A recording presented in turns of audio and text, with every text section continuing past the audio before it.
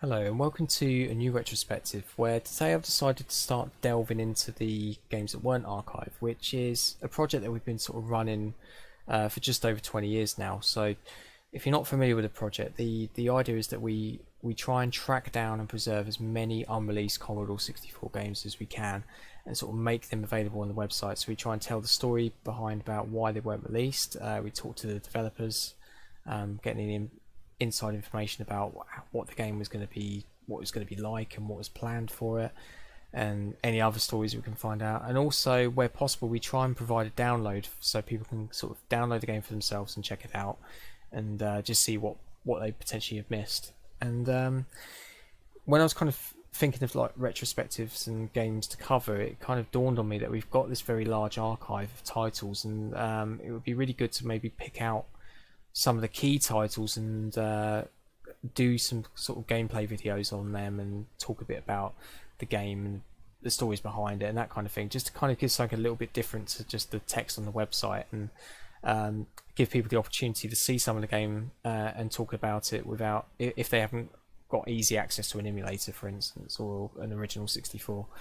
So the title I decided to cover as the first one out of the lot is possibly, I think it probably is the very first unreleased game that I ever encountered and played, even though I didn't actually realise at the time that it was an unreleased game.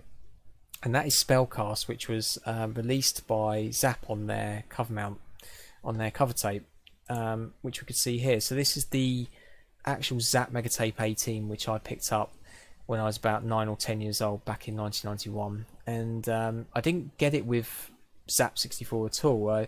I used to go in second-hand shops and I used to collect various mega tapes and power packs, mainly because, you know, they were dirt cheap and used to get quite a few games on them. I started collecting them because I wanted to kind of get the whole set, just like football stickers at the time. I used to try and get the whole albums full up. I used to see the same kind of thing with the mega tapes and the power packs. I wanted to get the full set of numbers, and that's before I used to sort of pick up the old magazines.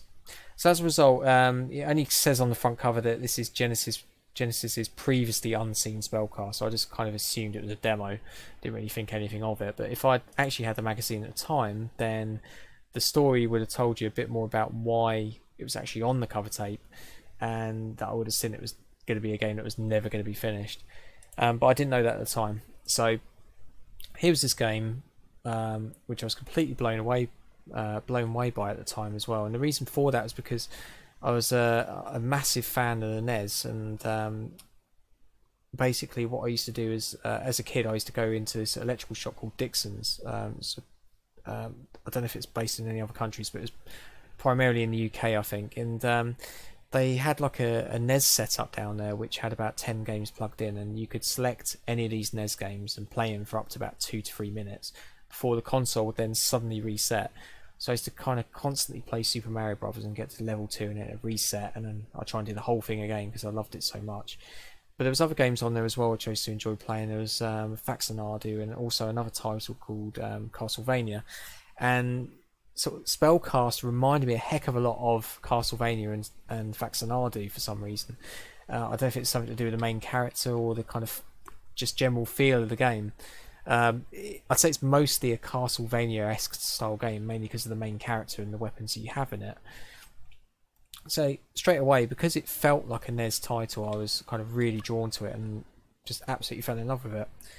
So here we've got all of the weapons that we can pick up at the very start, and I assume that in the final game they might have spaced them out, so you collect them over time. So just because it's a one level demo, they just chucked everything at you so you could get a feel for it. So here we've got, if we press spacebar now, we've got this sword that we can sort of swipe around in different directions by holding down the fire button and moving the joystick. It's also quite neat that we have the sword roll with us when we roll.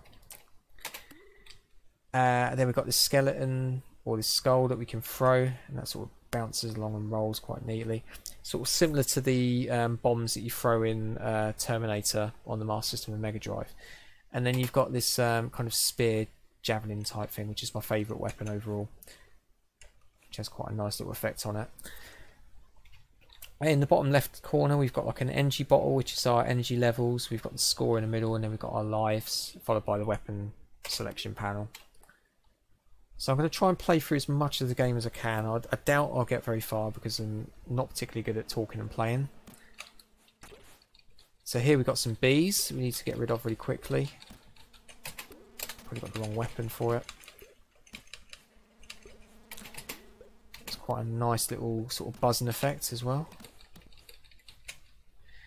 So clearing that plant, we get this chest, very similar to what we get in Ghouls and Ghosts. I was a bit too slow to open it. So if I was to open it, we'd get a ghost flying out. We'll probably see that in a bit. We've got that beehive up there, which has got a high-res overlay, I think. And then we've got these crows, and then coming up we've got this large dragon creature as well. So you can sort of see the Castlevania sort of influences about it, but I don't think Castlevania was a direct influence for the developers. So the developers were Genesis Software, who are most famous for creating CJ's Elephant Antics, Spike and Transylvania, and also Nobby the Aardvark. And basically the team consisted of David Clark on coding, Jonathan Temples on graphics, and Ashley Hogg on sound. They were originally based at a Northern Ireland based development company called Choice Software, and so I'm just going to pause the game for a second while I tell you about a bit about Genesis. So they were kind of at Choice Software, and Choice Software developed games such as like Beach Volleyball for Ocean Software, and they also were working on New Zealand stories. And David Clark and the Genesis group were working on New Zealand story for Ocean Software, but they had the project taken off them. So the story goes is that they basically took the engine from New Zealand Story 1. They eventually made CJ's Elephant Antics and got it sold to Codemasters. But before they did that, or around about the same time, they were developing this Spellcast game, as you can see here, and they created this one-level demo, and they pitched it to various companies, and for some very bizarre reason, no one picked it up. So I don't know if that's because they didn't pitch it to enough companies or the right companies, but I'm really shocked that someone like Codemasters or even Zeppelin wouldn't have picked this game up, because it is really nice. It's one of the, if you look at some of the games that Codemasters and Zeppelin have released over the years, this is kind of far better than a lot of those titles. So right, I'm going to try and concentrate now, get on this log. I'm sure I'm going to just fall through. Yep, there we go.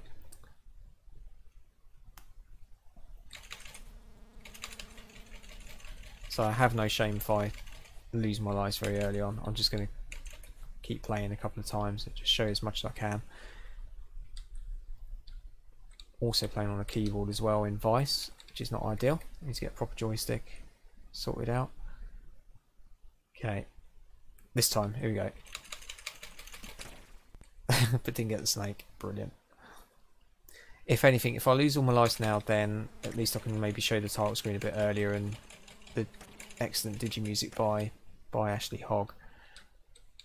And I can sort of talk through a little bit about some of the background story for some of the levels, which the title screen sort of gives you a glimpse of what the rest of the game was going to be structured like and what levels were going to be based on it. I'm going to try and do this. Okay. What I'll do in a moment when I die is I'm going to show you a little glitch with that work. I don't know if it's a glitch or a feature, I'm not sure, with the log, which I sort of discovered by accident when I was a kid. I'm not entirely sure how I discovered it. Okay, so then we've got the treasure chest. If we open that, we get this ghost. So something to mention, just by pure chance, but about a year or two ago, I was sent some discs by Dean Higginbottom, who worked at a company called Clockwise Productions, and he sent me a load of discs, and on one of those discs was a demo of Spellcast. So it was an actual demo disc that Dave Clark had sent out at the time. So I'm not sure why Clockwise had got hold of this disc, but it was pretty much exactly the same preview as what was given away on Zzap. But there's a couple of interesting differences between the previews. So the preview that Clockwise were given has like a debug mode left inside it. I'm going to die in a second. And also, when you release the ghost from the chest, there's like an actual ghost noise that happens, which doesn't happen in the Zzap preview. I don't know why that is. So maybe the one that they sent out, because I would assume the Zzap the version that was sent to Zzap and given on their tape would have been a later version, so it doesn't really make any sense that it's lacking certain features. Debug mode maybe, I understand, but the certain sound effects I'm not so sure. But anyway,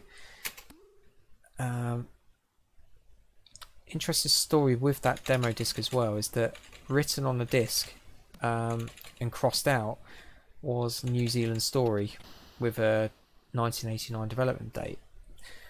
So because Spellcast was the only file on that disc, there was a very good chance that there was going to be remnants of New Zealand stories still on that disc, and you can sort of get recovery files by sort of unformatting the disc, and that's exactly what we did, and managed to find a couple of files, and luckily there was like this very early preview of the abandoned sort of choice software conversion that Dave and Jonathan were working on at the time, which is quite cool. Anyway, right, so I've got another log which I'll try and navigate as best I can.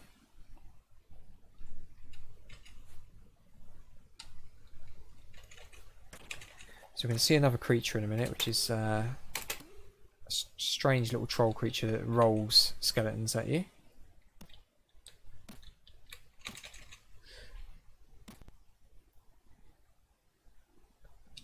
Gonna hopefully get past them.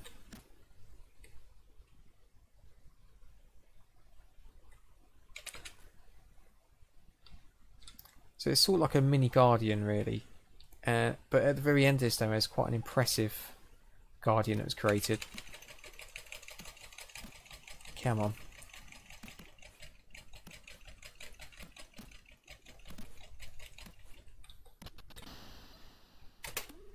Okay, might get a little bit further before I completely die then. Or maybe not.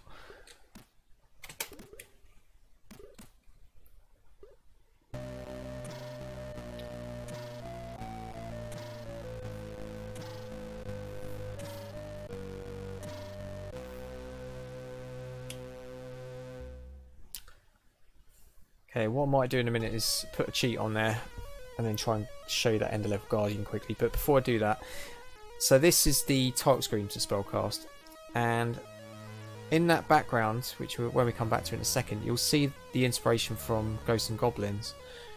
So in the arcade version of Ghosts and Goblins, what used to happen was that when you started the game, it used to show you the map and show you where you were. So it would show you the starting point in the forest, and then it would kind of, as you moved through, that map would scroll along with like a highlight on it. And what they've done on the Spellcast title screen is they've completely taken or aped that idea from Ghosts and Goblins to kind of show you the different parts of the map. So you can see at the beginning on the far left you've got the forest area, then you've got like a village area, graveyard, mountain area, and then the final castle area. And that would have been the level structure overall for the game.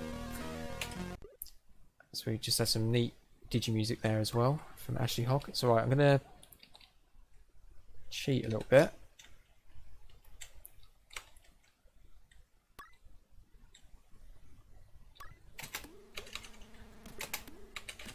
Okay, well I thought I was going to cheat, but I haven't actually got the action replay cartridge image plugged into the emulator. What I'm going to try and do is I'm going to show you that glitch with the log. That'll get me a little bit further. So I'm not going to open that because of the ghost.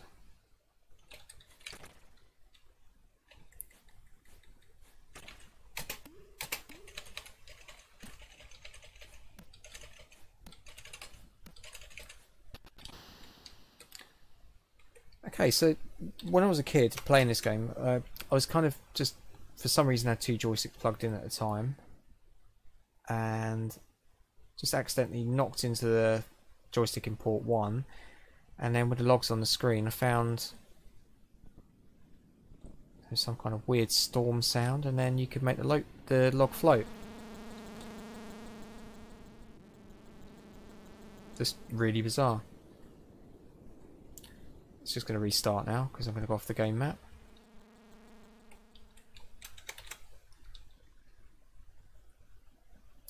Yeah, just really odd. Don't know why. If that's a feature or a bug, I'm not sure. But I thought that was kind of cool. So I'm going to try that again and hopefully get us to float in the other direction if we can. Yeah, there we go.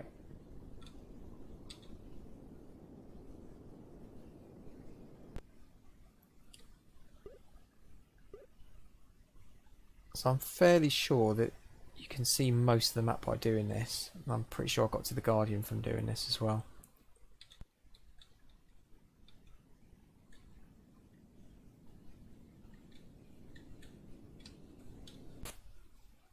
Of course it could just completely glitch out and restart in a second.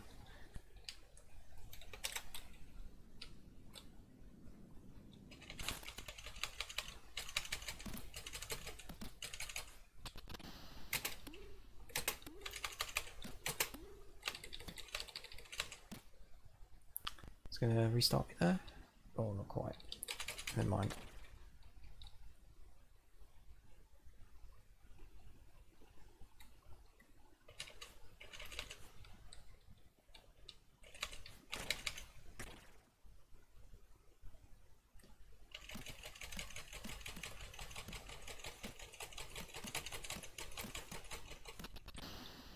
Okay, so I'm going to try and use that log glitch to get past the next bit. So I don't fancy my chances getting too far. So I'm just hoping to show the Guardian really.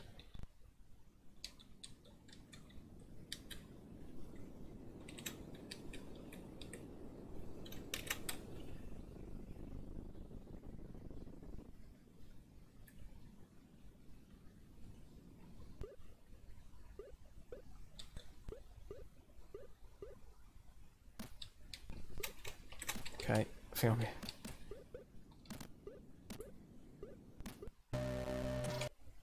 Okay, so I've decided to cheat a little bit so I can show you a bit further in the game. So I've put an infinite lives cheat on so I can keep dying now and hopefully get to show you a bit of the Guardian at the end. I absolutely suck at playing this on a keyboard.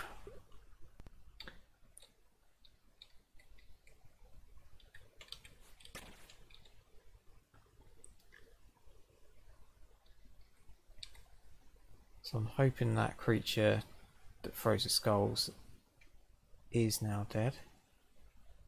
Yep, so we've just got these plant creatures to try and kill. I don't think there's... oh, there is a little energy pickup. There we go.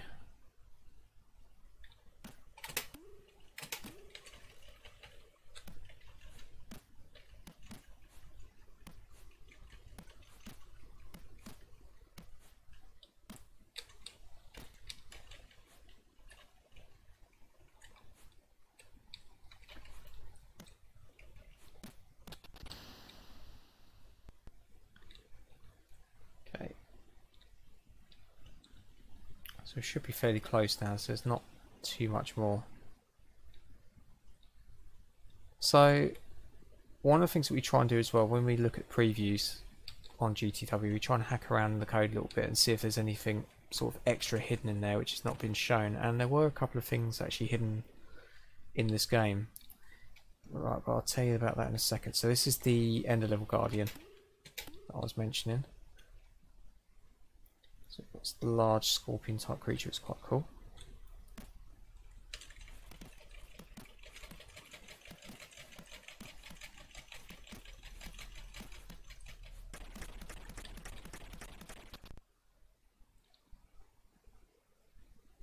I think it's going to get me to do that again, I think, yeah.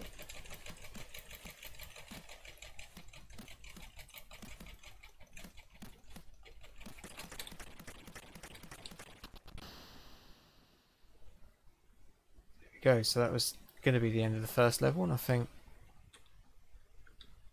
that's pretty much it. Okay, so that is Spellcast, and a glimpse of what is a pretty decent side-scrolling platformer game, and I would have loved to have seen what the other levels would have been like. But just before we mentioned, before I got to the Guardian, there were some actual hidden bits in the game. So on the website, if you check it out, so when we were sort of poking through the graphics, then one of the things that we found was these skeleton sprites here that you can just about make out. So we can zoom that in a bit. There we go. So these were actually tucked away in the code, and there's a kind of a a bit of code that you can sort of kick off to make these start appearing out of the ground, but they're not actually in the demo as creatures that you can sort of fight against. There's quite a few things like that really. So when someone else sort of started looking at the code, they also found that there were level pointers for those other levels that we kind of saw on the game map. So there's kind of little indications and sort of structure there for the rest of the game. But unfortunately, there's kind of no extra bits of level map or anything tucked away that we could find to unlock, which would have been quite a nice, neat thing to find. When we kind of spoke to John Temples in later years, he mentioned that it was possible that some of the second levels actually started, but he doesn't believe much more than that was actually done. So there might not be anything extra to really find which we can play, which is a shame, but you know, that's how it goes. This is pretty much all that was produced, but it's hoped that maybe someday someone might decide to actually pick up the preview and maybe reverse engineer it and look to maybe finish it off, because that sometimes happens. We sometimes get people look at the unfinished projects we have in the site and decide to try and finish it off, and I think this would be a great game to see finished, but that's merely just from a personal point of view, because it's one of the first titles I played. It's something I grew up with as a kid and was kind of desperate to see finished. I don't know, who knows what might happen. But there you go. So if you want to kind of read more about the game itself, feel free to check out the website. I'll leave the link in the description. There's some details from Jonathan Temples directly about the game. We're hoping that one day maybe David Clark might sort of have a chat to us about the game a bit more and give us some extra information.